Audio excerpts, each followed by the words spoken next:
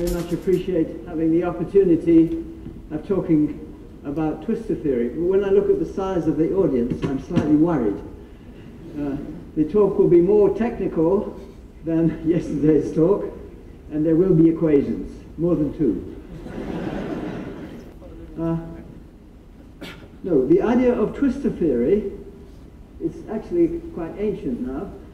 I forget how, about half a century old, if no more than that. In fact, if you go back into history, you'll find that there were ideas that are used in twistor theory that go back 2 centuries, not just one. But I won't talk about that. What is the idea here? The idea is to have a description of space-time which is more in accordance with the ideas of quantum mechanics. So it's not trying to quantize gravity. You see, most people, when they think of bringing gravitational theory, that space-time structure, into union with quantum mechanics, they think of what's called quantizing. So they think of taking Einstein's theory of space-time, general relativity, and applying the procedures of quantum mechanics to it. Now, I think my voice has disappeared. Is that right? I happen to think that is not the correct point of view, that we need something which is more of even-handed marriage between these two subjects, with give on both sides. Now, initially, twistor theory is just a way of looking at space-time, and it's just a way of looking at the older idea of space-time, which describes the special theory of relativity, and it uses 4 dimensions. People think of 4 dimensions as due to Einstein. It's really Minkowski's picture of geometrizing the view that Einstein had of the kind of relativity that the speed of light was the same whichever way you go, and so on, but it did not have a curved space-time which describes gravity. It's space-time which is flat, and Einstein didn't understand it that way, but Minkowski showed to Einstein, look, it's geometry in 4 dimensions. Einstein was not too happy at first, but then he took on the view and he improved upon it with his general theory where the space-time ceases to be flat. But for the moment, I'm just talking about flat space-time. When we get to curved space-time, that's really the talk I will give tomorrow. But there are a lot of interesting things that happen in the theory of flat space-time. Now here is, of course I can't show you all 4 dimensions, but you have to imagine that this 4-dimensional space-time of Minkowski, and this is a light ray. This is a point, and the idea that we normally have of space-time is that in some sense it's built up of points. Now these points, I should say, are not the points we think of in ordinary Euclidean idea, because time is also a parameter that you need to know to determine the point. So it's an event. It's a moment of time as well as position in space. So when I have a point here, I mean an event in space-time. Now what is this? This is a light ray. So if you have a photon, think of that as a particle traveling with the speed of light in a straight line. That's what it is here. So it's the history, the entire history of that photon.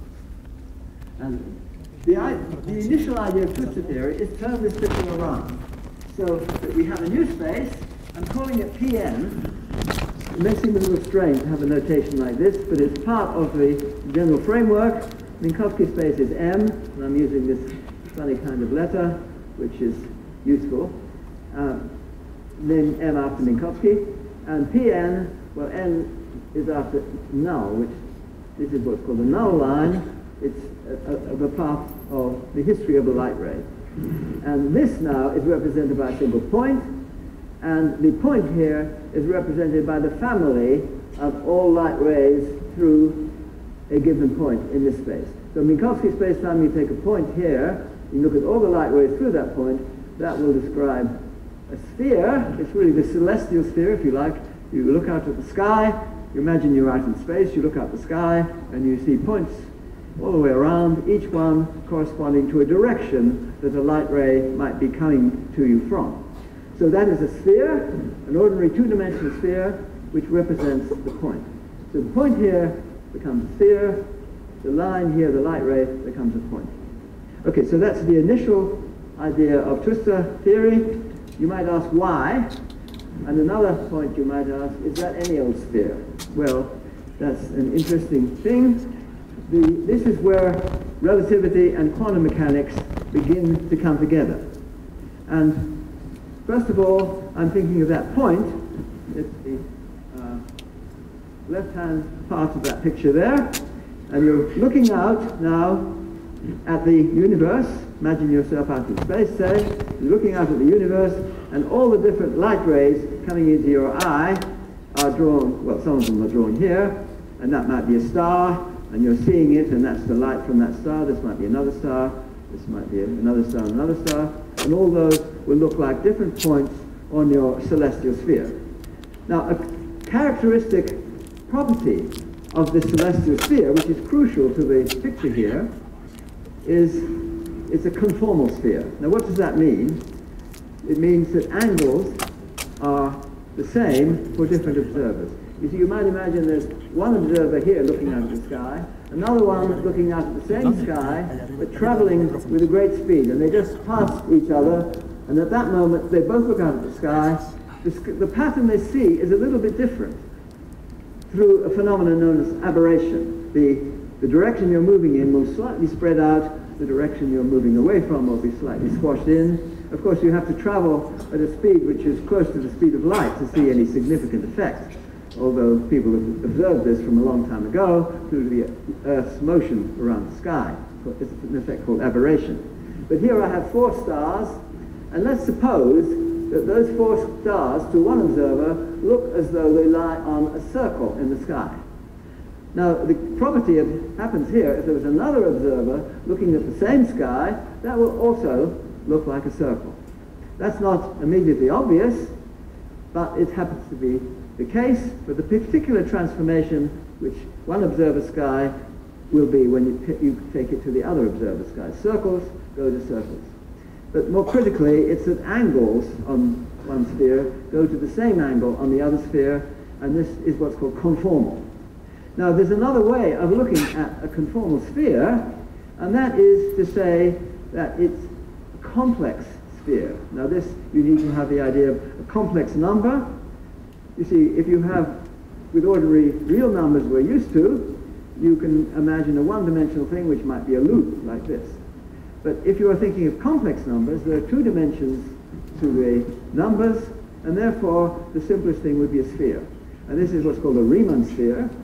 And this Riemann sphere has this property that circles go to circles, angles go to angles, and this is a special feature that you get in relativity. If this was a Newtonian picture, this would not be true.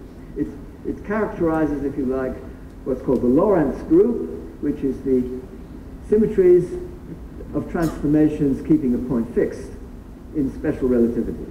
Okay, so that is one, that's coming from relativity. You have an interpretation of the sphere that we have over here as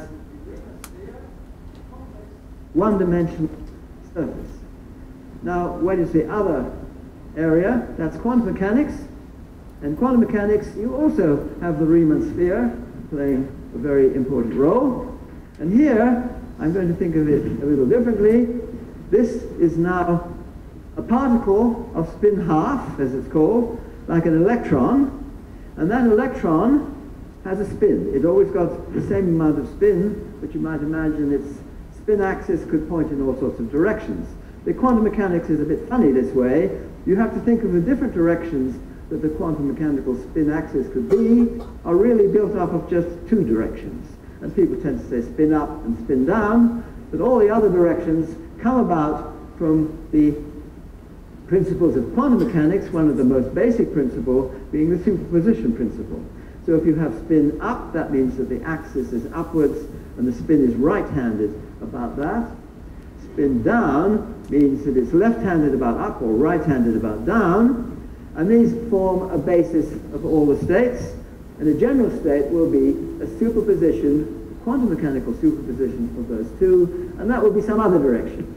So these, all the directions it could spin in are superpositions of any 2, and the way that these superpositions work, these numbers here which give you the relative contribution of each of these two. These have to be complex numbers, and it's the ratio of these two complex numbers which gives you the Riemann sphere. Now, I know that physicists will know all about this thing, but a lot of you, it may not be familiar to you. But it is a very important part of how quantum mechanics, if you like, looks at things which are very small. So you could say a particle, it could be an electron, it could be a proton, it could even be a quark, one of the components of a proton. As long as it's one of these things which spins with the smallest non-zero amount it can spin with, it will be like this. So we have the Riemann sphere playing these two roles, one from relativity and one from quantum mechanics. And this sort of apparent coincidence, if you like, of these two roles for the Riemann sphere, but they are important to these two areas, general relativity and quantum mechanics. Okay, now I want to go a little further here and show you in detail how this works. And here I am now going to, well, at the top you see here we have the correspondence that I was just describing to you. But now I'm putting down coordinates. Space-time will have 4 coordinates. The speed of light is taken to be 1. This is what a convention that one does. You might say, isn't speed of light very big? And not 1, is it? Well, it's no. Nowadays it really is 1, because you might say a second is a good measure of time, and what is a good measure of distance?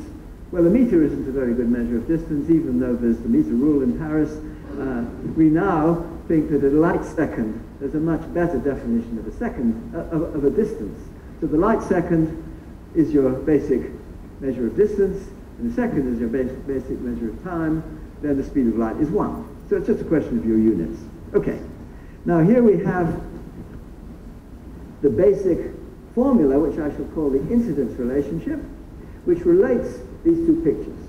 And this incidence relation, well, you need to know about matrices to know formula. It looks a little out of focus. Is this something I can improve here? There we are. Well, I'm assuming you know about matrices here. I shall assume more things as I go on. If this equation holds, that is the relationship between the z's here, z0, 1, 2, and 3, which are the coordinates over here, are related to the, these are the purple ones, are related to the orange ones, which are the 4 coordinates here in Minkowski space. That's the x, y, z, and t being the time.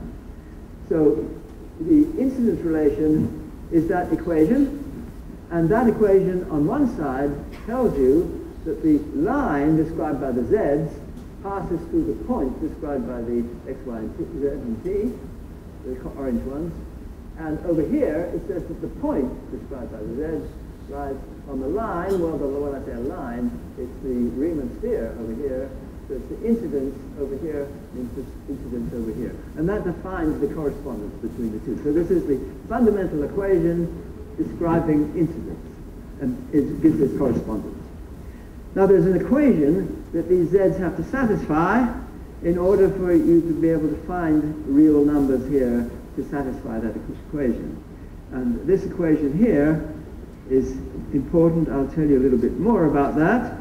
I think this is the right picture here. Now I shall put something else on here. You see, suppose we didn't have that equation at the bottom, then the z's, those are the twistor components, and so let me put it over on the other side, although I don't have the whole picture there. These coordinates that I use z for, these are the twistor coordinates.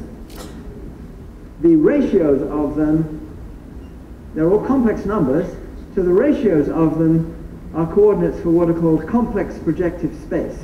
So this space here, the coordinates for that space are defined by the ratios of the z's.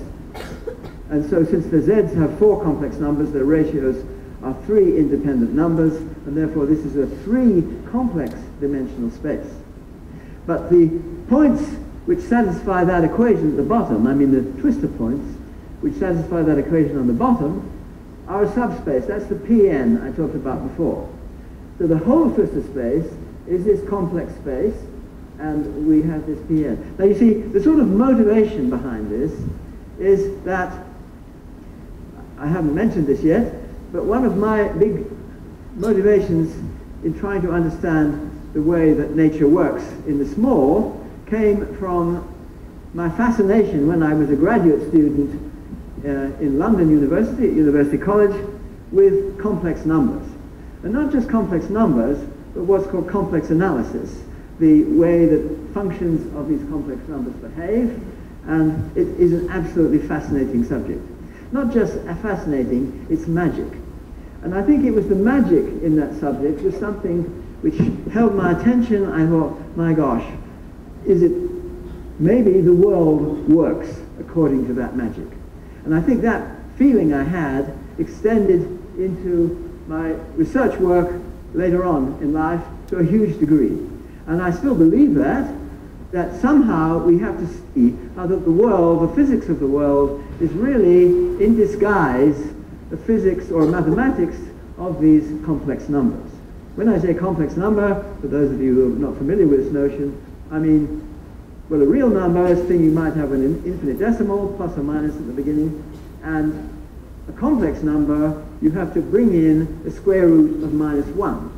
So you think, well, -1 has no square roots because negative things square to positive things and positive things square to positive things, so how do you get negative things? Well, you just invent, if you like, another entity. Well, I think invent is the wrong word because it is so magical that it really is something which is God-given in a sense. And this idea is something which, as I say, fascinated me from an early stage in my mathematical life, and I felt, wouldn't it be wonderful if in some sense the world operates according to these magic numbers? And that is the real driving force behind what I'm saying here. And so the point of thinking about twistor theory was that, okay, we have here a real space with real numbers, the x, y, z, and t, but in some sense here we've translated it into a mathematics of complex numbers, because the z's that I have are complex. It's not quite, you see, the first thing which makes this appealing is that you have, I guess in that picture on the left, no, I'm not sure. It's the picture here, but I can't bring them up together very easily. You see, the equation at the bottom is needed in order for this correspondence to work. Suppose we didn't have that equation in the bottom, then you would really have a complex space over here, and that complex space will have these complex subspaces, which are these Riemann spheres. And that was a complex geometry done with complex numbers to describe the real space-time that we know. It doesn't quite work for a very basic reason, and this very basic reason is that any complex space interpreted in real terms has to have an even number of dimensions. Why even? Well, because each complex number contains two real numbers. Every complex number z is a real number plus I times, I is the square root of -1, times another real number. So the two real numbers make a complex number. So that whenever you have a complex space, each complex number will give you two dimensions. Each complex dimension will give you two real dimensions. So I was talking about the Riemann sphere. It's two-dimensional, but in complex terms, it's a curve. You have to get used to that idea. So here we have a space which is a complex space of 3 dimensions, which means in real terms, it's going to be 6 dimensions. And then you say, well, what about light rays? How many are there? How many dimensions worth? It's easy to count them, and you see it's 5. So we're 1 short. And the 5 is represented by this space Pn, which means, well, P means projective, if you want to word this. T means twistor space, and the T here are those ones for which the quadratic form at the bottom here is positive, and the plus ones are those for which this is negative. If it's 0, then there's the null one. So we have now a space which is complex, but it's got this big thing in the middle of it. The whole thing is 6 real dimensions, but the thing in the middle has 5 real dimensions. Okay, so that's the picture, but let me make it a little bit more complete by saying, okay, that was a projective space. That means that I'm only looking at the ratios of the z's. I'm only interested in the z's up to a factor. So you see, if I take any of my z's here, and I multiply all of them by the same complex number, it doesn't do anything. It's the same point in the projective space. But it's a different twister. So this picture now is giving the twisters. The twister itself, which the z's are the coordinates of, will be some point in this green thing here. The projective one is then the point that I have marked here in purple. So the non-projective space, as we want to say, the non-projective twistor space is 4 dimensions, 4 complex dimensions, so 8 real dimensions, but it's a vector space, so you can add things, and algebraically it's much nicer. So a vector space is much nicer algebraically than a projective space, if you like, whereas geometrically the projective space is easier to understand. So that's why I'm giving you this picture, because sometimes we need the scale factor, sometimes we don't. If you don't want it, then the picture I had before is fine. If you do want the scale factor, then we want this green thing here, which is really twistor space. Now you notice that you may have been caught, this may have caught your eye here, but I've got these wiggly things over here now. What are they? Well, those, you see, it's a bit of magic here, because I started with just light rays. And light rays gave us this subspace. And I just postulated this other bit here. But now I'm going to tell you that the points up here mean something physically. They mean photons which have spin. So you'll see, these have got a little twisty line along them. You see, photon states can be thought of as right-handed and left-handed. Maybe I'll put this on the other side to give you a feeling for them. Here are the left-handed and the right-handed photons. They spin right or left, and this has to do with circular polarization, right-handed or left-handed, and the right-handed ones actually do represent points up here. So whereas I started by saying, okay, this is just a mathematical fiction, I had these nice z's, why don't we allow them not to satisfy the equation I had at the bottom there, and then that's just a piece of mathematics. But now we suddenly see, no, they actually represent physical things. They represent photons with their momentum, which means they have a frequency now, and they also have a helicity, right-handed or left-handed. And, well, there's a nice piece of geometry, I'm not going to talk about it particularly, that you see if you have, like the picture I had before of the relationship of the Riemann sphere and the spin half particle, you also get a relationship by the Riemann sphere and these coefficients. You see every state of polarization of a photon is a linear combination, quantum mechanical combination of right-handed and left-handed, and then you get things like elliptical polarization, plane polarization. In fact, things, if you go to the three-dimensional 3D movie, you have these glasses, and it took me a long time to figure out exactly how the polarization of polarized glasses works, so I don't know how it works, but what it's doing, because it actually distinguishes between the right-handed and left-handed polarization, but what gets into your eye is the polarization which is a linear polarization. Let me not go into that because it's irrelevant to my talk here, but I just get distracted by myself sometimes. The polarizations represent right and left of the north and south pole in this picture, and then the general polarizations give you some elliptical shape. Don't bother about that because it's not too relevant for my talk, although interesting. Now, that then tells us that we can, if we go to the full twister in this big picture here, you can actually describe the helicity, the left-handed and right-handedness, and also the frequency, and this gives you a real physical interpretation of not just this subspace, but the whole space. And so it really is physics I'm talking about, not just a bit of mathematical fluff, if you like. Now, those of you who are in the know mathematically I can explain twistor theory very quickly too. If you know what the Klein correspondence is, it's twistor theory. Except Klein had it a long time before 1870, and I think Sophus Lee had it even before that, as far as I remember. Anyway, let's not bother about the history of things. What we have is a point in twistor space now, and this, I'm not even bothering about the bit in the middle, so it's a purely complex thing now. A point corresponds to something in this, what's called a 4-quadric in projective space. So I'm being a bit technical, so I'm afraid it will get more technical as I go on. If you take this will be a 4-quadric. In other words, it's a 4 complex dimensional space which sits in a 5 complex dimensional projective space. Now you see, this is like your space-time, but complexified, so I put a C there. That means you take your coordinates, which I had before, and where they were, you know, x, y, z, and t, when they were real numbers before, I now make them complex numbers. So that space-time has become complex. And you can understand your twistors in terms of these things that Klein knew all about, the alpha planes and the beta planes. I'm not going to tell you what they are here. If you know about these things, that's fine. And the alpha planes correspond to the points in twistor space, and the beta ones, the planes in twistor space. And then the incidence is just points on planes, planes on points, planes intersecting each other and all that. Those of you who are interested, you could stare at that picture at the bottom. I want to use this picture for something else, which I'll come to later, but let me just do it here.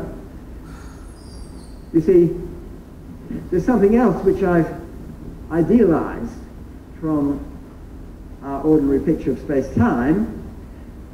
I've made it complex over here now, but the other thing I've idealized is I've introduced points at infinity. You see, normally you think of a light ray or something as something finite, but you could imagine that thing being out at infinity. And if you allow yourselves these infinite elements, then you get this, and if they're also complex, then you get this Klein quadric, as it's known. Now, I just have a picture here. I think I'll come back to this perhaps later on, but I just want to make the picture a bit more complete. You see, there is a plane here which intersects this thing in what it looks like 2 lines, but if you need all the dimensions, the 2 lines are really a cone. So you have out at infinity a cone, and that cone is really joined up on itself. So if you really want to know the full picture, it's that. But it's the intersection with a plane gives you these elements of infinity. And this is defined by a particular twistor, again, which I'll come back to, which has 2 indices, and it's skew symmetrical. Let me not worry too much about that here. I should say one point, though, and that is, and I mentioned this in my talk yesterday, there is this thing called the cosmological constant, which we now believe is there. And if you have a cosmological constant, it slightly changes this picture. You have something which is non-zero, which would have been 0 in the other case. This I thing, there's a contraction with itself which is 0, and it's non-zero in the more general case when there's a cosmological constant, and the cosmological constant actually, I don't see, I haven't written it down here, but it comes in there. It is really this number here. Don't worry about it. But I'll just show you that in that case, infinity looks a bit different, and I've drawn it there. I think it's probably not something I should spend too much time on here at the moment. What I do want to do is to go on to something else. You see, geometrically, in fact, why have I called these things twistors? There's nothing I've said to you here very strongly got a twist to it. Well, look at the photons are spinning around about their axis, so they've got a twist to them in a sense. But that, I didn't know about this at the time. When I gave the name twistors to these objects, I had something quite different in mind. And I want to show you what that is. It's a way, if you like, of understanding these mysterious points which lie outside the surface Pn. So going back to my early picture, where I had, where do I put it? I want the other one that it sticks onto. Here we go. You see, here we had the light ray space, which is space Pn, and then we had the other space, and I said, okay, you can interpret these things as photons. That's the physical interpretation, but I didn't know that when I started thinking about this. What started me thinking about this extended space was something completely different. It was something, you see, what I felt I wanted, for reasons which I may be able to indicate to you later, I wanted something where you had a space which was divided into 2 halves by something else. Now, I don't know how much time I'm allowed here, but if I get to that point, I will explain why I was interested in that. It has something to do with quantum field theory, and quantum field theory, one of the crucial features in it is you want to be able to say what you mean by positive energy and negative energy, and when you translate that into mathematics, it is positive frequency and negative frequency. And the way people do this is to do a complicated thing known as Fourier analysis, and the Fourier analysis enables you to pick out the positive from the negative frequencies. Now, I didn't like that very much because I was hoping something which could extend from flat space, where the Fourier analysis is clear what it means, to something where you had a purely geometrical way of seeing what the distinction between positive and negative frequency was.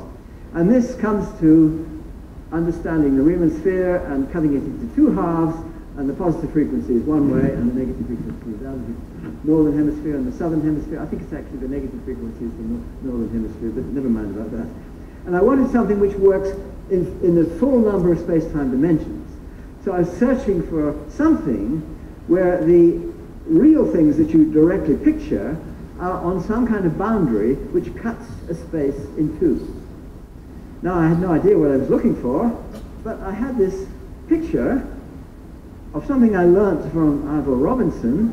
He was looking at solutions of Maxwell's equations, and he had a way of constructing certain solutions which had a kind of twist to them.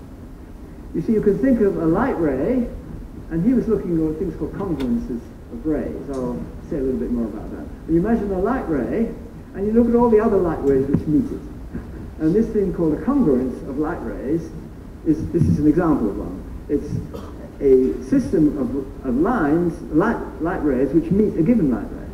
And then he had this genius idea: you push this light ray into the complex space, and the lines which meet it are still there, even though the thing that they meet is now complex. And this is an interesting congruence of lines, which I refer to as a Robinson congruence, because he first thought of that structure. And I was interested in these Robinson congruences. I realized they could twist one way, they could twist the other way, and I was being driven back, I think, from San Antonio, somewhere in Texas, and I had a peaceful time thinking about mathematics in the car, because the driver was somebody who likes to be silent, and I like to be silent too sometimes. And I thought about these Ivor Robinson congruences, and they twist one way or they twist the other way. And I had a realization: I know what they are. Well, let me first of all give you the picture here.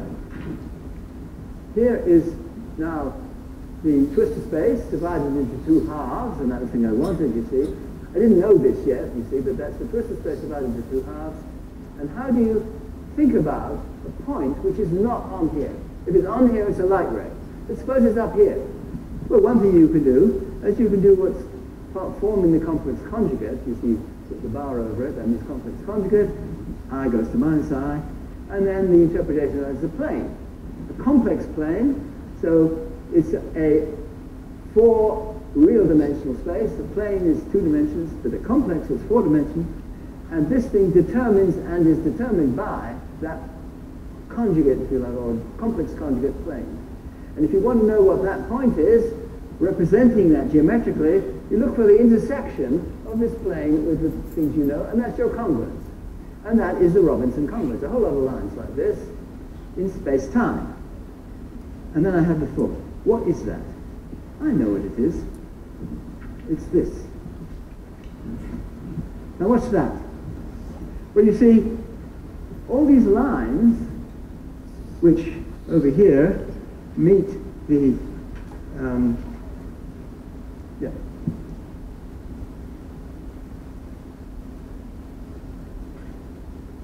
it's supposed to meet the line which is invisible because it's up here. But suppose it was down here, you see, then this plane would actually go through it, and then all these lines meeting it, you'd have a congruence which is lines meeting a light ray. But if you move that into the complex part here, these things twist around each other, and at any one moment, you see, you look out, you've got a whole lot of light rays moving all over the place. Every point in space, in flat space, is moving at the speed of light somewhere. This way, that way, that way. And how do we know what that configuration looks like? It looks like this. Now what is this? The experts will know, but this is a stereographic projection of Clifford parallels, or what, as people more commonly know it now, as the Hopf fibration, of a 3-manifold. So you have a 3-sphere, and you take that 3-sphere, and at each point it's got a little line, a little direction on it. You project it down. Stereographic means you take a point on that sphere, and you project down from that point onto a plane which is parallel to the tangent at that point. And at every point in space then, in this projection, I will get a point here.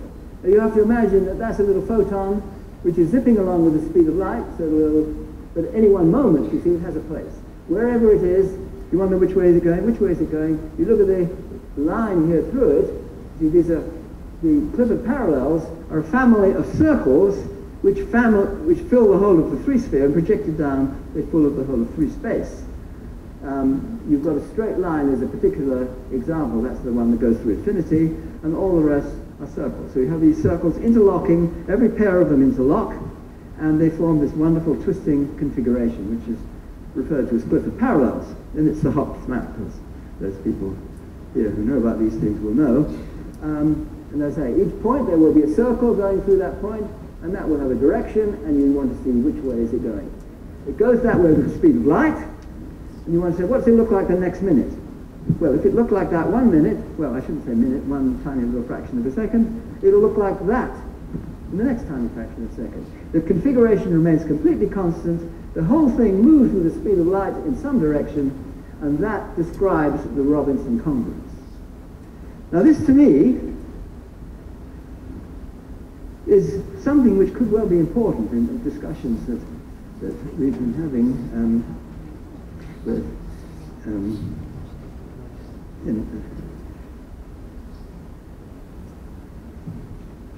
just a minute, we'll have to. With Ernesto, we were talking, I think 2 days ago, was it? And you were telling me that the thing that I want to talk about tomorrow, which has to do with things called non-commutative geometry. Don't worry, I'm not going to talk about non-commutative geometry today.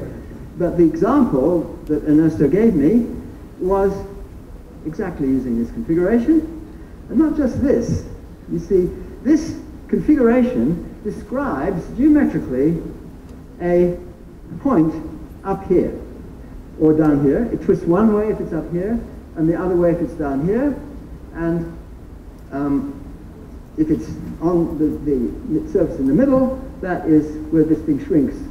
There's a sort of circle around the middle here, which shrinks to a point, and that zips along with the speed of light.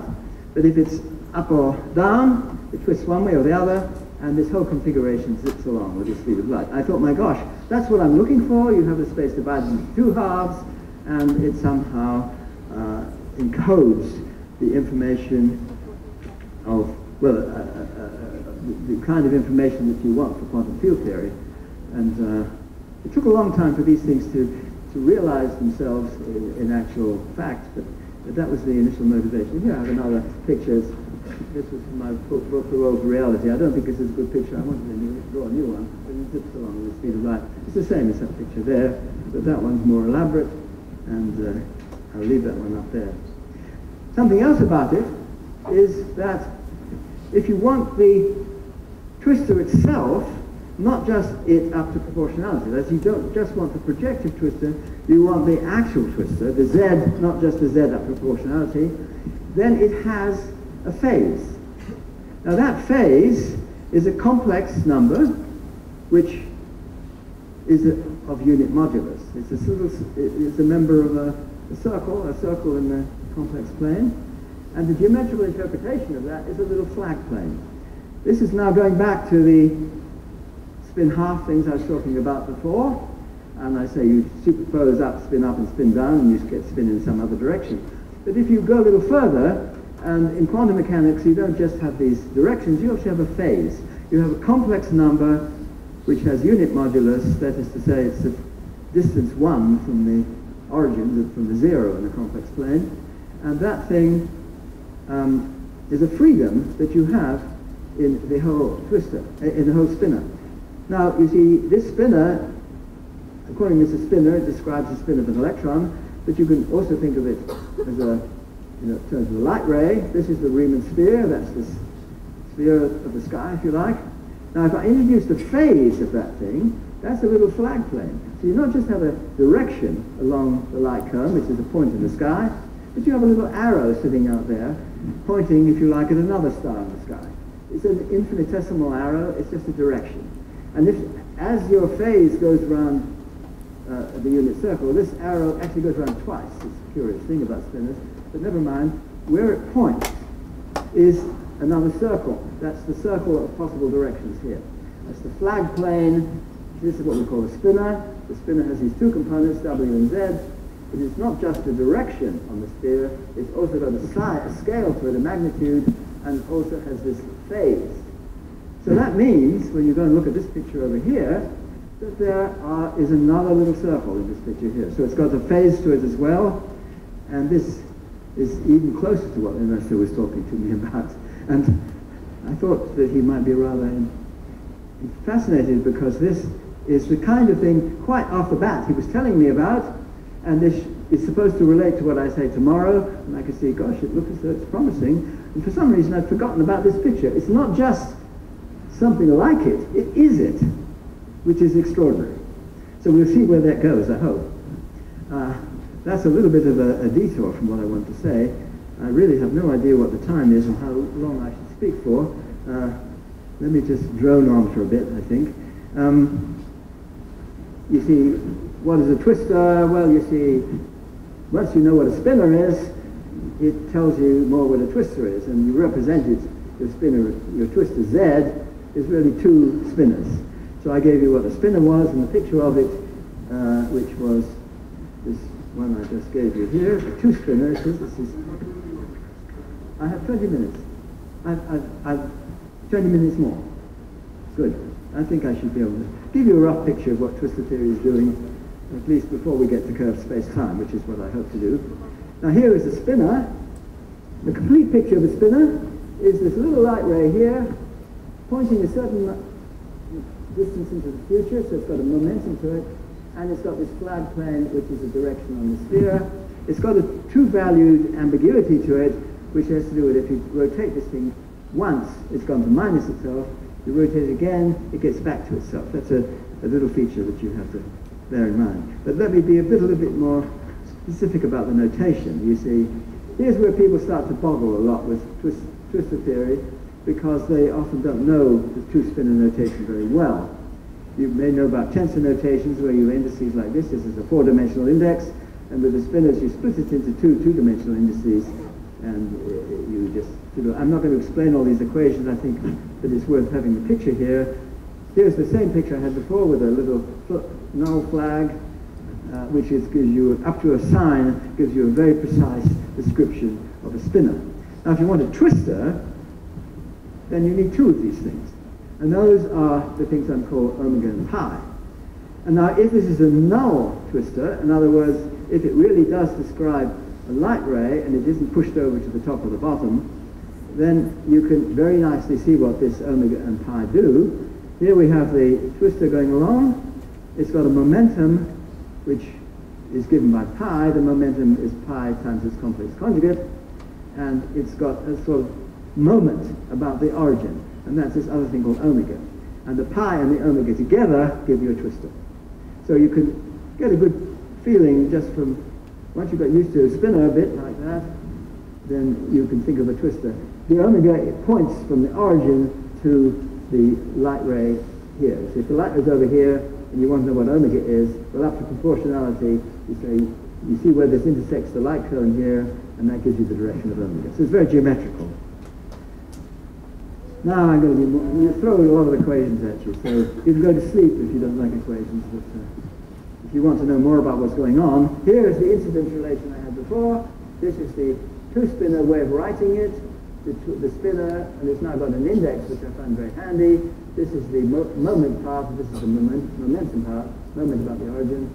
And here is the incidence relation without indices, and this is what happens when you shift the origin.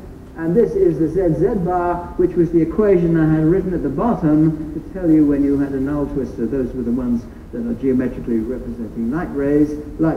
That's when this ZZ bar is 0. That's the twistor way of writing down that equation I had at the bottom early on, and let's not even bother to find it because I don't want to go into too much detail.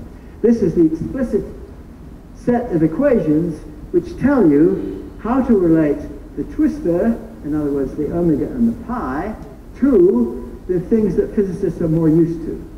Okay, you've got a momentum for this massless particle, which has got spin to it. That massless particle has a momentum p, and this p, as I said before, without the indices, is just a pi times itself. And it automatically points into the future and does what you want. The angular momentum, those of you who know about relativity, angular momentum in relativity, is a quantity with two indices which are skew symmetrical. It's a form, but it's really a, never mind about that.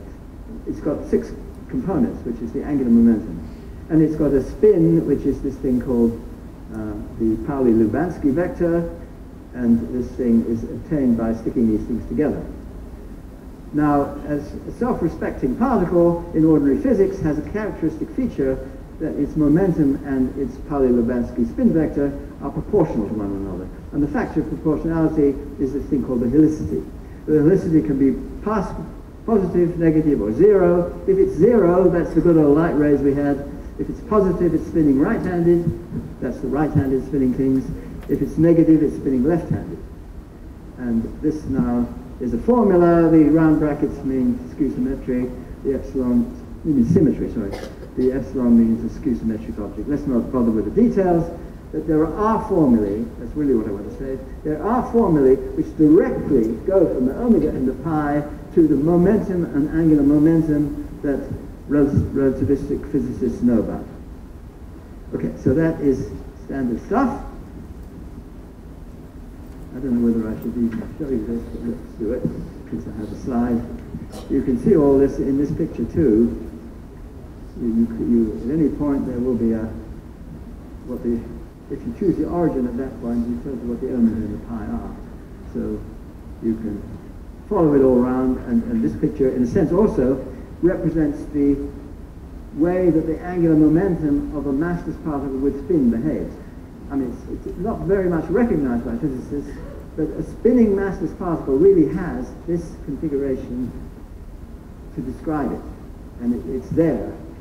And the omega and pi's are just related to the twisted descriptions I had before. But I don't think I need to worry with that too much here. Or I can leave that there if you want me to. Okay. Now that is classical twistor theory, how the classical twistor relates to a well-known concept in physics, the angular momentum and momentum of a particle without mass. So it's a classical photon. And if you want to talk about a quantum mechanical photon, then you have to have some kind of quantization procedure, and this leads you to things which don't commute with each other. A characteristic feature of quantum mechanics is you have operators where A times B is not the same as B times A. And you find in twistor theory there's a very, very natural quantization. This is to say that your twistor, its complex conjugate, is its canonical conjugate. Now, canonical conjugate, well, like, to give you an example, position and momentum are canonical conjugates. These are the things which Heisenberg tells you can't measure at once, and so on. And these things have this property that they don't, if you multiply one way, it's different from multiplying the other way, and the difference has a very simple form. And this is what you're saying, exactly what happens with the twistors. They're more complicated mixture of angular momentum and position and so on, but they're encoded in this twistor in a remarkably neat way, which allows these commutation rules to have this remarkably neat form. So the twistors commute with the twistors. That means a Z with another Z. These could be different components, if you like. It doesn't matter which way you multiply them. The complex conjugates doesn't matter which way they multiply them. But if you multiply one by its complex conjugate, then you have a non-commutation between them. A times B is not B times A, or Z bar is not Z bar Z. And the way they don't commute is a very characteristic thing where this is a sort of identity quantity. Anyway, let me not go into the details. But then you go back to the formulae I had before, say, okay, now these are quantized things. They're not just classical things. They don't commute anymore. And you go through everything, it's just the same as it was before. one little detail is that the helicity, now you can't write it just as ZZ bar. I probably wish to do that so fast you didn't see it last time, but let me bring that up here. The classical version of the spin here, the helicity, yes, it's in that little formula at the bottom here. Twice the helicity is ZZ bar. But these things now, since they don't commute, you're going to be a little careful, and it's ZZ bar plus Z bar Z, which is the most natural thing you can do. Then you find that the commutation rules that momentum and angular momentum have, and you know from your physics books, come about simply from this. You just take this formula, plug it in the formula for the m's and p's down here, and out pops the rather complicated looking relationship that physicists will know that these p's and m's have among themselves. So it's rather neat. If it's nothing else, at least it's a neat way of describing things of this kind. When you talk about particles with no mass, twistor theory is an extremely neat way. In fact, this neatness has become important when people talk about scatterings of particles at very, very high energies, and that's an important thing to do in the LHC, for example, then you can get away with considering that these particles don't have any mass, because most of the energy is in their motion rather than their mass. And then you find that twistors are a very, very good way of describing what's going on. And there's a lot that started by something that Ed Witten did, another one of the Lefschetz award winners, and he introduced a combination of twistor theory and string theory, which has now developed very considerably in ways that you can describe these high energy particle processes. Now, I'm not going to use that here. What I'm going to do is something more basic. I'm going to say, what does quantum mechanics look like in twistor form? What would Schrödinger do with twistor formalism? Well, he'd form wave functions. Now, you see, wave functions, that's the quantum description, say, of a particle. That wave function, you could think of it as a function of position. So you have a complex function of position. That's the Schrödinger wave function. It's like that. Or you could say, no, let's think of the momentum description. So you think of the momentum of the particle, and then you have a function of momentum. Now these are sort of conjugate descriptions. And because the position and momentum satisfy a conjugate relationship like this one here, where they don't commute in just this kind of way, you can have one or the other, and those are sort of conjugate descriptions. Now here, I'm going to do the same thing. I'm going to mirror that, but with twistors. So I'm saying that my twistor and its complex conjugate are now the conjugate variables, and the twistor function will be a function of one in one formalism, or a function of the other in the other formalism. You've got to make a choice. You could say, do I like the position representation, or would I prefer the momentum representation? Here you say, would I like the Z representation, or the Z bar representation? The twistor representation, or the deal one? You make a choice. Okay, I'll just make the Z's, just arbitrarily. Now, you see, in ordinary quantum mechanics, if you want a wave function in the position form, say, what is momentum? Well, momentum is not there in the wave function. Momentum now becomes an operator. It's differentiation with respect to position.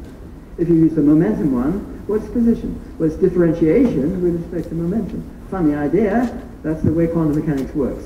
So I'll just copy it. What do we do here? You say, if you have a function of Z, what does it mean for it to be independent of Z bar? What does it mean? Well, you write down this equation, d of f by z bar equals naught. What does that mean? That's what's called the Cauchy-Riemann equations. It means your function is what's called holomorphic. Its function is a nice, beautiful, complex function of the kind that fascinated me when I was an undergraduate. Beautiful subject, and this was really attractive. Okay, the wave functions then are functions, holomorphic functions, complex functions in a very nice way that complex functions can be. Now, suppose you're looking at a wave function which describes a particle which has a definite spin to it, a definite helicity. What does that mean? Well, you look at this operator, this S I have, you see what it is, you fiddle around with it, and you see it says that your function, if it's going to have a definite helicity, that function has a definite homogeneity. That means that if you multiply your twistor by some number, then the whole wave function gets multiplied by some power of that number. And that is the homogeneity degree, what that power is. So you say, oh God, that's amazing. It's a very neat way of talking about particles with no mass.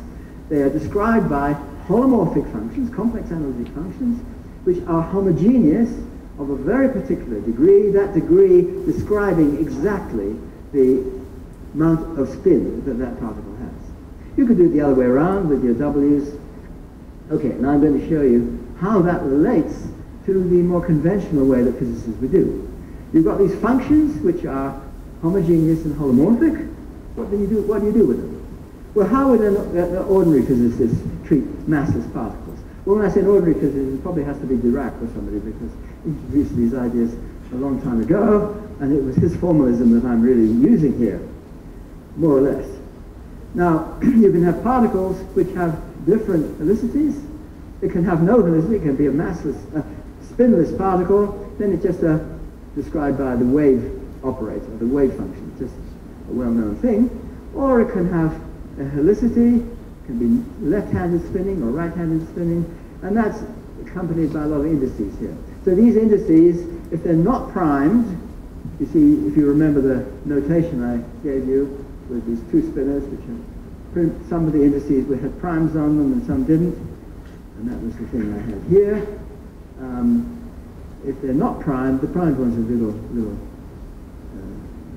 index. That's the prime everything.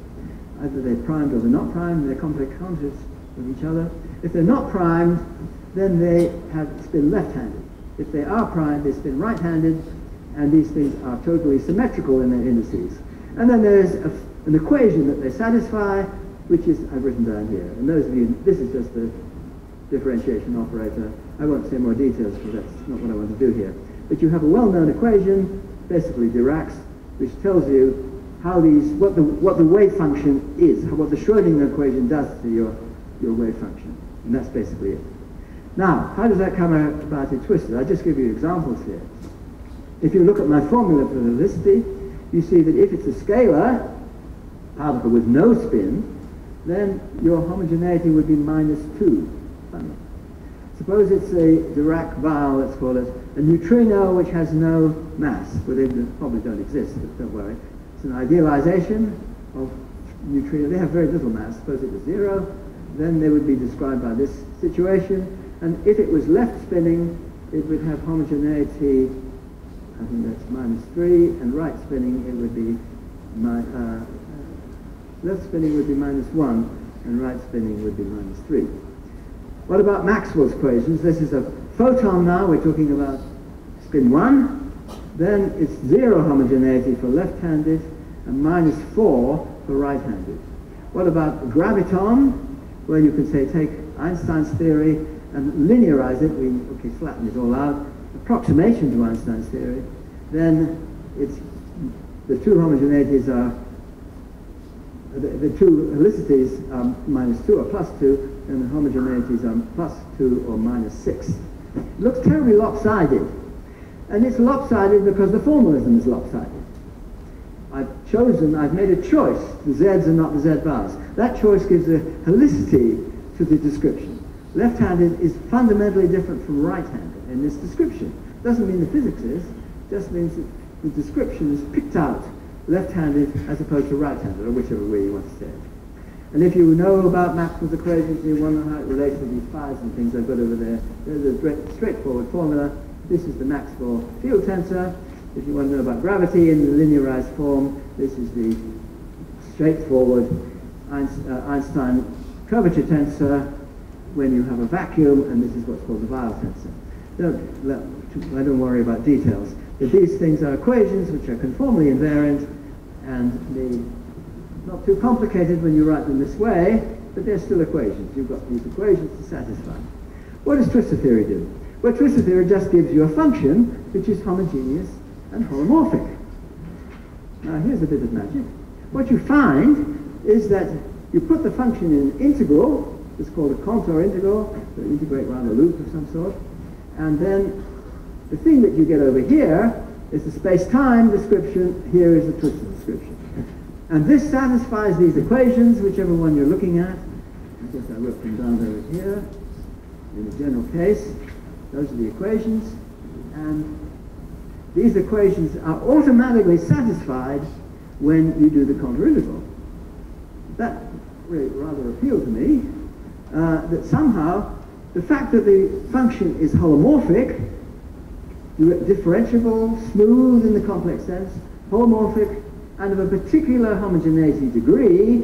Another way of putting that is it's defined on the projective space in a certain way.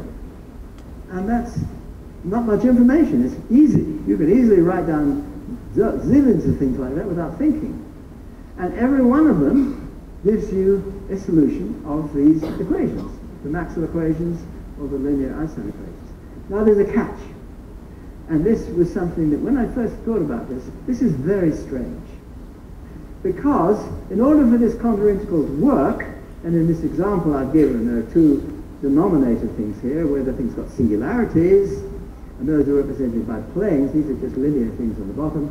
So there are two planes where the thing goes singular, and you've got to do a contour integral which goes around these things. That's a bit difficult to see here. It's perhaps easier in this picture. No, it's easier here. So you remember a line in this twisted space is really a Riemann sphere. The singularities are here and here, there and there. The contour integral separates the singularities, and that is what you need to get the solution of the Maxwell equations. You could add lots of these together and smear them around and make huge singularity areas. And you've got a thing in twisted space which has got two camel humps. And these singularities are the camel humps. And the place where this thing is non-singular is in the top half of twisted space. I don't think I should really bother you with why that is important. But this gives you a wave function of positive frequency. You see, I said earlier, you want to have a space which is divided in two by the things you can see directly, the Pn space, divided in two, and one side is positive frequency and the other side is negative frequency. Well, you can see that directly in this picture, so you get that condition straight away. Now, what about these awkward camel humps? Now, I thought, this is stupid. Why? You have to have singularities pointing in the region you want.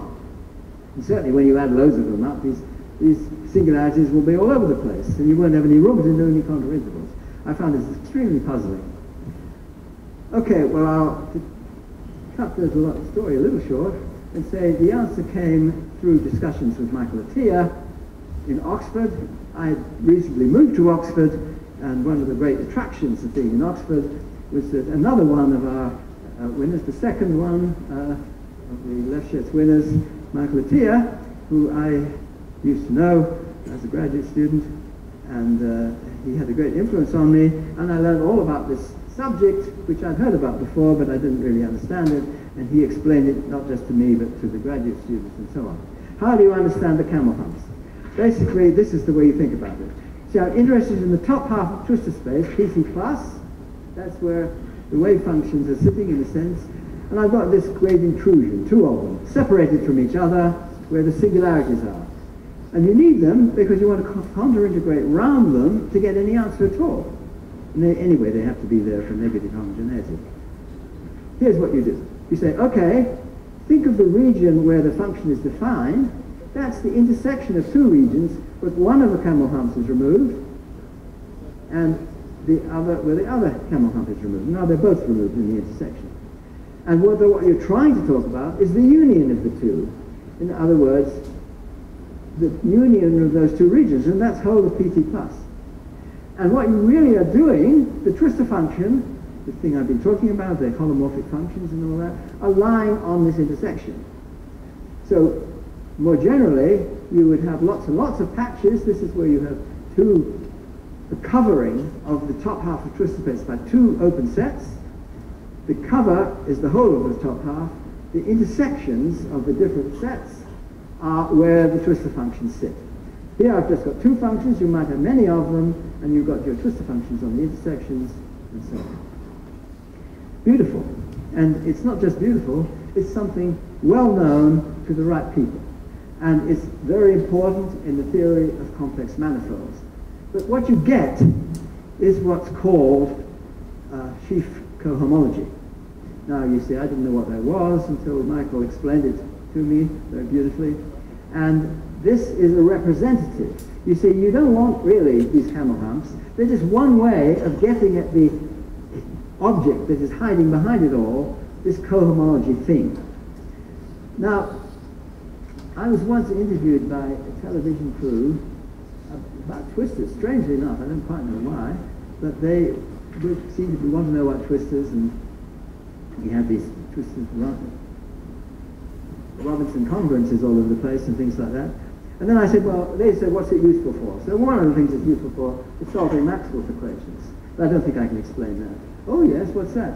No, well, it's some idea called cohomology, and that certainly I'm not going to explain. It just wouldn't be any point in the popular exposition to explain what cohomology is.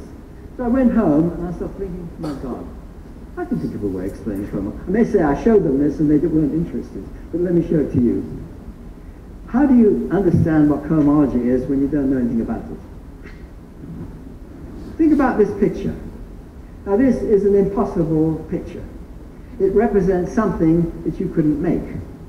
It's made out, if you like, of 3 rods stuck together in a way which is inconsistent.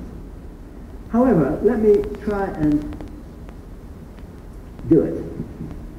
And the way I would do this is to take my triangle and split it into pieces, each of which I could easily make out of wood. And you've got pictures of those 3 pieces, and then you've got a manual of how to construct your triangle, and this manual tells you how to glue that one to that, tells you how to glue that one to that, and it tells you how to glue that to that. And then you look at these instructions and say, whoops, the manual has told me to make this impossible object. That's no good. Well, it's no good if you want to make a triangle, but it's very good if you want to describe cohomology. The cohomology is the obstruction to making that. This particular type of cohomology, it's called check cohomology, is a way of telling you what's wrong with this picture, if you like. If the cohomology element that you construct, what you do is you say, okay, I've got a function here which tells you how to match these, and to match these, and match these, and you do just the thing which I flipped through without really explaining it over here. You've got these functions on the overlaps, and they satisfy certain properties, and then you factor out by certain things and abstract from that the notion of cohomology. And that thing you abstract from that is exactly, in this case of this triangle, the thing that tells you if it's not 0, it's an impossible object. If it is 0, okay, you could go and build it. So this is cohomology for the people who don't know what cohomology is. I didn't know about this when Michael Atiyah told me what cohomology was. It was only much later that I realized this impossibility encodes a notion which is exactly the notion that we want to describe these things, what these things are. You see, the thing that lies in the top half of twistor space, and I didn't show you this, but it's all tied up with the fact that the top half is all to do with and complex vectors lying, no, let's forget about that. It's to do with the top half of twistor space, which gives you your proper wave functions, and these wave functions are cohomology elements. They're not functions in the sense that Schrödinger would have understood. They are these strange things which express the incompatibility of trying to extend your function over the whole space. And that is this cohomology element. It's a non-local thing, which I thought was a wonderful thing to have, because you need to have non-locality. You see, it was one of the early motivations that certainly didn't get realized for a long time. I certainly, it was an important part of the development of this theory. You want a way of describing space-time that is basically not local. And here you start to see where some non-locality, which comes about, and why do you want non-locality? Well, because of effects that we know are present in quantum mechanics, where you get things called entanglements. Something over there and something over there somehow know about each other in a very subtle way that this information can't send itself over there. It's some mysterious entanglement between those two things, and that entanglement is a non-local thing, and it seems to me very likely that the twisted description of space-time will get us a handle on that very non-locality that we do see in quantum systems when they are widely separated. Okay, just as a hint of what I want to say tomorrow, this extends to something which, you see, this is linear. You're talking about equations where the solutions, you can add them up and you still have a solution. If you want to talk about space-time and you want to talk about Einstein's theory of general relativity, you're talking about curved spaces. Now, curved spaces are things which are very hard to incorporate into twistor theory, and you need to generalize the framework which I've been giving you. You can see how to generalize it in a certain way, and this I'll say about tomorrow, but the basic idea is you don't just have patches of functions painted on your space. You think of these functions as actually sticking bits of space together. So you have what's called an atlas of different patches, and then you have a way of gluing them together. It's very much like this picture I have of the impossible triangle. You get something which is globally a piece of information. Locally, it doesn't mean anything. And you get something which is, in a sense, a twistor space which is curved in a certain way. And that curvature had been in a form which you could do Einstein's equations with all its non-linearities. The only catch, and this is the big catch, is that it only worked for left-handed gravitons, if you like, left-handed solutions of the Einstein equations. And it has been a big puzzle. How on earth you have a formalism which does left and right at the same time? Remember, you had to make a choice, a chirality choice. I said, you choose the twistors or the dual twistors. If you choose the twistors, then it's one way. The dual twistors is the other way.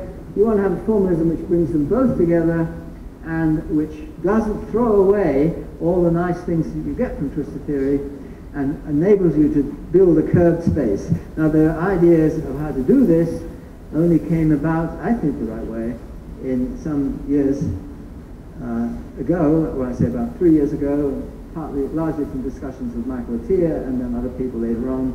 And now I've had lots of discussions with Ernesto, and I really think we might be able to make some progress on this to understand what curved space-time geometries look like in a genuine twistor formalism. Let me leave it at that. Thank you very much.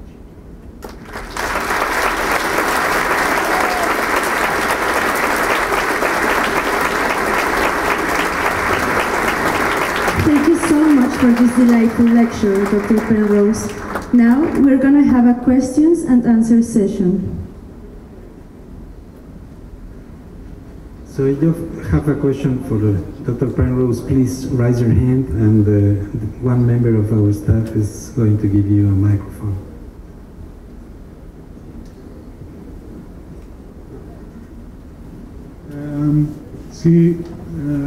So if I understood it well, today was the easy lecture, and tomorrow is the hard one. This was the easy one, yes, okay. yes. A question that I had actually also yesterday. Why the photon is so important and the graviton seems to take a second seat? Because you mentioned it briefly, only as linear approximation, etc. But you've also worked on the nonlinear graviton. I kind of expected him to play more of a role. Yeah, no, you're quite right. I only said photon because that's the most familiar particle which is massless. It's also easier to handle because the space does not curve. However, and I am agreeing with you here, that it's really the graviton that has to be the key. You want to have a way in which you describe the space-time curvature in accordance with Einstein's general theory of relativity. And it's not just linear equations, you have nonlinear equations, and it's more difficult. You see, I've tended to think that the fact that it's more difficult is good, because, you see, the photons are in a way too easy. You get misled because you can do things with things that don't itself interact, which you don't see what the problems are. But with the graviton, it self-interacts, and it's nonlinear, and it's not just cohomology. It's the way in which cohomology, you might say, you exponentiate the cohomology. You can think this is like a description I'd like to have. The cohomology describes things going on. You've got a covering of your space with patches, and they're glued together, and you've got some paint on the individual patches. And then you wait overnight, and the paint dries, and it crinkles up the patches. And that crinkling up is a curved space now. And that's exactly what you do in this case. Now, it's been a stumbling block for, I've lost track of how many years, over 40, but about half a century, that we've been able to see how to do, well, make your choice, but the left-handed nonlinear graviton, but it doesn't do the right-handed. So you need a formalism which extends the one we've had to do, and curiously, which we had today, which curiously uses ingredients which I've told you about just now. It uses those ingredients unchanged, but in a way which I hadn't foreseen. And I think it leads you to important new insights, well, it's non-constitutive geometry, a subject I've been frightened of for a long time, and I've started to learn a bit more about it, and I really think that is the route to go. I'm not talking about quantum gravity yet. This is classical general relativity, curved spaces. How does twistor space work in such curved spaces? Can you describe them?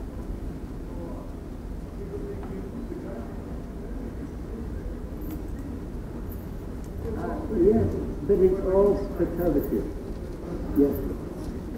Yes. So you see, the trouble here is it's all perturbative. The thing which is attracted me here is you get solutions, not just Maxwell's equations, but the nonlinear Yang-Mills equations there. You don't have a perturbative way of getting at. It actually gives you the solution. Now here you want something which does the same thing, but which is not left-handed or right-handed. Now I understand and I appreciate the importance of looking at perturbative techniques, and also the importance of techniques which have been developed in conjunction with string theory methods, and I agree with that, as Witten showed us how to do, and which do enable you to get in surprising directions and to do things even which talk about gravitons. But you still are looking at a perturbative technique which doesn't curve the space. You have to do something which is non-perturbative if that space is going to be genuinely curved. And that's what I claim we seem to be able maybe to do. There's still a maybe attached to it, but I think maybe we can. I have a question over here, and I've got the microphone. Sir Penrose over here, all the way to the back. That jumping. Oh, I see, yes.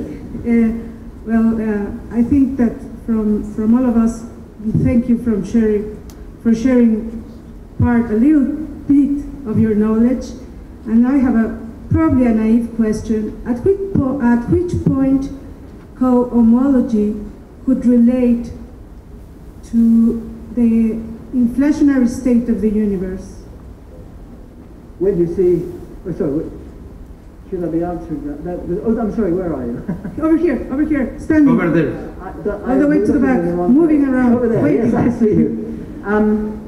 The stationary state of the universe, but it's not necessarily stationary, if that's what you said. I mean, you see, it's not directly cohomology if you're going to talk about space-time which are curved. And if you're talking about cosmology, you definitely have space-times which are curved. If you're talking about general relativity in any serious way, the space-times are curved. So you have to have a way which describes the curved space. And I think in relation to the question just earlier, yeah, cohomology gets you a long way, if you like, but it doesn't curve the space. It just gives you an infinitesimal curvature, if you like, and that infinitesimal curvature doesn't do things that are interesting to me, anyway. You certainly don't get black holes that way. You just have a way to start, if you like. It's pointing you how to move, maybe. It doesn't do the movement. So what I'm saying, you must have a way of describing a genuinely curved space in the twistor formula. And I think that the way to do that is what I'm going to talk about to people tomorrow. So it's not just cohomology, you have to go beyond cohomology. And you, even for the left-handed, the gravitons which are spinning one way or the other, you need to go beyond cohomology. So it's not just cohomology. The cohomology is the sort of infinitesimal version of it. If you want to go a finite direction that way, that finite direction is sense, exponentiating the cohomology, or going beyond the cohomology. It's genuinely patching curved spaces up, and what we appear to need is a way which does it left-handed and right-handed, all in the same formula. Yes? We're running out of time, so we have time only for two short questions. Please. With short answers, go ahead.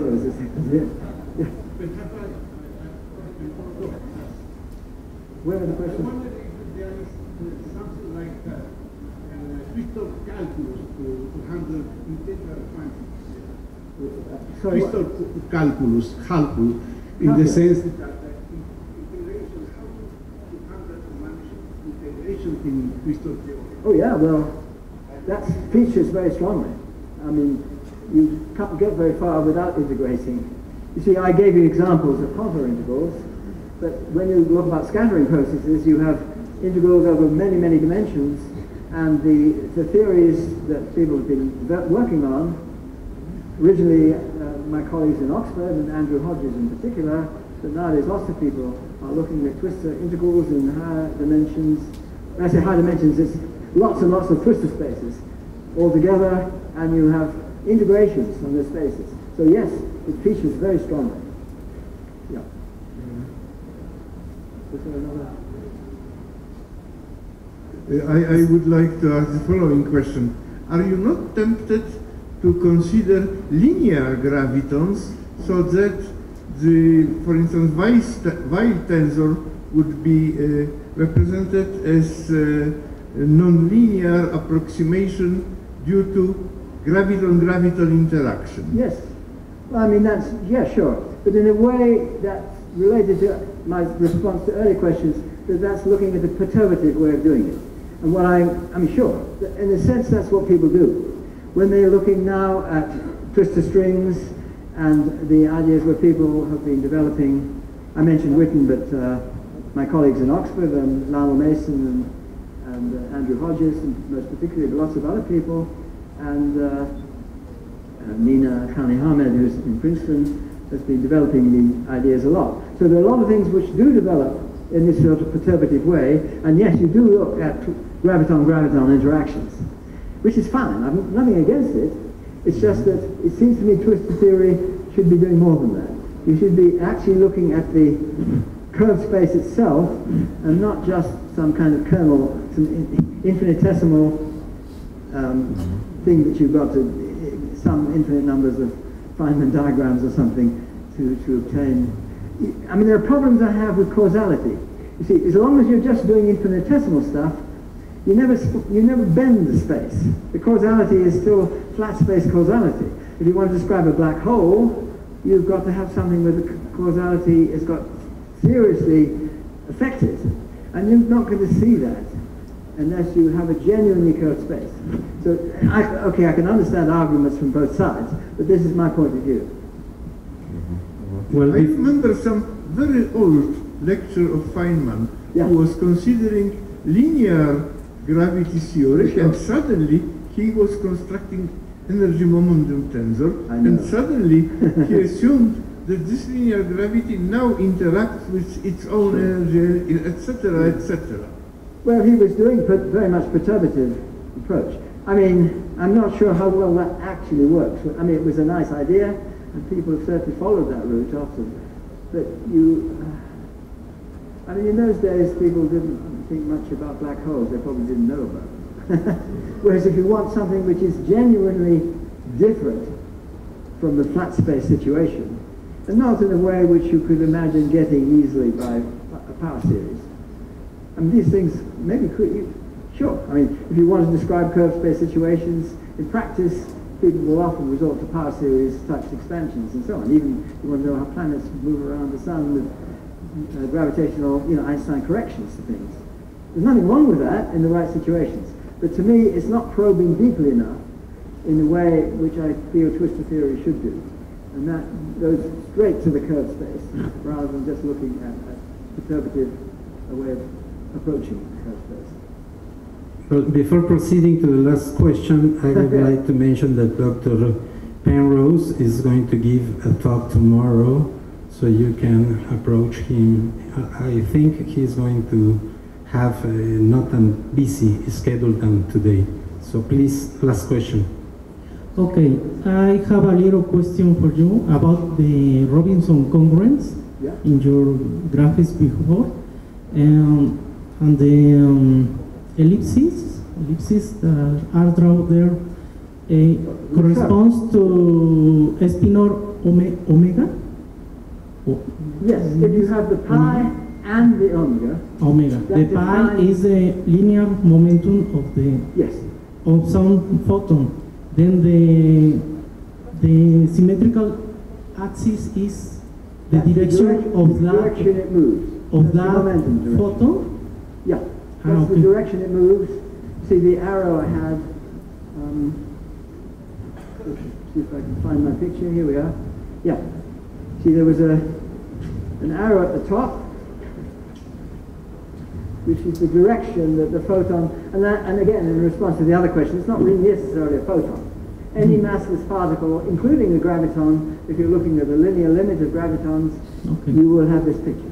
It's not specific to photons. But here is the direction it moves. So that arrow tells you how it moves, and this whole configuration moves with the speed of light along that arrow. But that's just geometry. You don't have to know anything about where it came from. It's probably a little complicated to do directly, but this configuration, if you know what it is, you will see that each one of these points moves along where the arrow points in a straight line with the speed of light, and this automatically reconstructs this configuration further along. So this configuration tells you everything. If you want to know what does this configuration do as time evolves, it moves along the direction of that arrow. But that's already inbuilt into the picture. I'm not sure I answered your question, but... Yes, thank you. Then this diagram is in the space-time, in the space-time, not in the twistor space. The Robinson congruence is in the space-time. Oh yeah, this is in the space-time. Okay. You see, I'm only taking one moment. That was my question. A moment of time, you see. Okay, thank you very much. T equals 0, that's your picture. Okay. T equals 1, that's your picture. Thank you. So it moves along, and that is a four-dimensional picture. Each point in this picture follows the line where the arrow is. That will be a light ray. Those are the light rays which are orthogonal in the twistor sense to the complex twistor which is off the real slice. Okay. If you want to make this curved space, you've got to see how to generalize this configuration so that it still makes sense when you've got conformal curvature. And that's what the question which I shall attempt to address tomorrow. I wasn't expecting to say it this way, but that seems to be an interesting way to address the question. Thank you very much.